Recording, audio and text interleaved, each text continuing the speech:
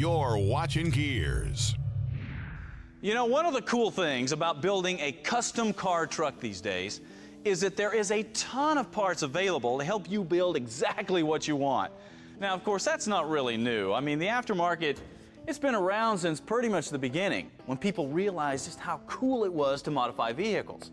What is new, though, is the whole nostalgia market. It's been growing for the last 10 years or so.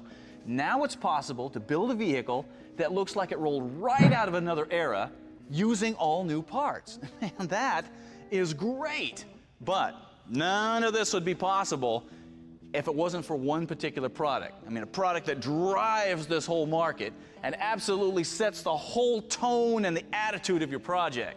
Yeah, I'm talking about tires. You gotta have them. And if you're gonna build a nostalgic or a period-correct vehicle, you have got to have some vintage tires. Where are you gonna find them, though? I mean, you're not gonna go down to Firestone and buy something like that anymore, or Goodyear, or B.F. Goodrich, or anybody. Where do you go? That's what we're gonna show you. Let's take a road trip.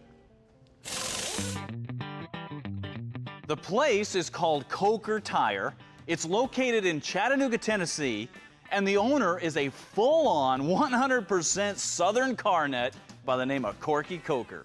Now, just in case that you think this is just some average, boring tire store, oh, think again. Everywhere you look is a vintage car. The corners are all filled with old Harleys or Indian motorcycles or Excelsiors. It is an automotive experience. However, when you wander back into the warehouses where all the tires are kept, the magnitude of this operation and what they do here really starts to sink in as you start to see rows and rows of tires that haven't been built in years. What are these here? Stacey, these are 475 16s. We sell a lot of those for front runners of hot rods. I see you got a lot of the wide whites too. Now are you kind of the only guys that do that? All of our tires are made in the original molds or made in new molds from the original drawings, and we do a lot of wide whites. This is an 2015, went on like a 47 Cadillac up to about 1953. Guys that want to drive that car and want it to look exactly correct, that's exactly the tire to have. Better than putting the old white paint on the side, huh? Or porta walls. You remember those? Oh yeah, it's stuck on there. Yeah. Oh, and they'd flap. And you had a tire that you made for a World War II Nazi vehicle, right? Absolutely, we have. It's a little ironic there, isn't it? It is kind of fun. It's kind of fun to have, walk through my warehouse and you'll see these, tires for Kubelwagens and Schwimmwagens and World War II Nazi vehicles. And down next to the bead it says, "Made in the USA." You kind of like that. We kind of like that. That's kind of fun. You'll even see some stuff that you never even knew existed. These are called high-pressure tires. Okay. They fit cars pre-1920, and the rim diameters are 23-inch and greater. There are rim diameters upwards to 29 inches, but not low-profile wides like you see, the bling-bling stuff. These aren't the big donk tires. These aren't donk-a-donk tires. This right here is for brass-era cars, and they're Goodrich Silvertowns, and we've got more high-pressure tires than anyone else in the world.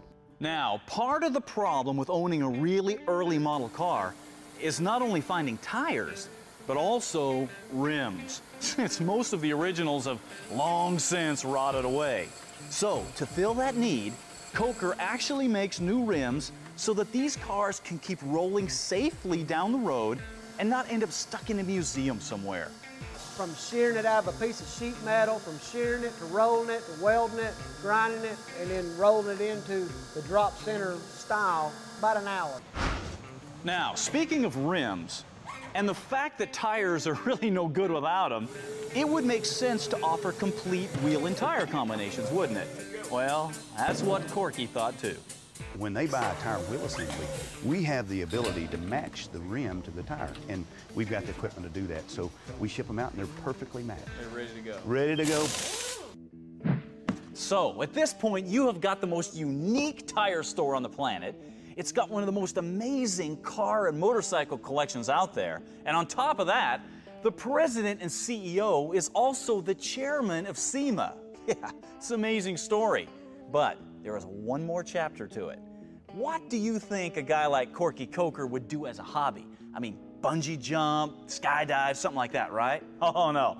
No, he does something much more dangerous than that. He plays the banjo in the South. And in true Coker fashion, he's really good at it. Here we go.